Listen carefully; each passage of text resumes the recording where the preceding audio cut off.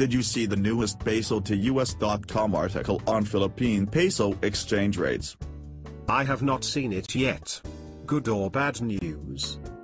Well, on June 22, 2011 we saw the Philippine peso up to 0.023 versus $1.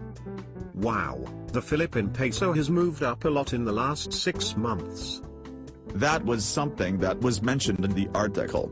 Both the Mexican peso and the Philippine peso have seen gain in the last half year.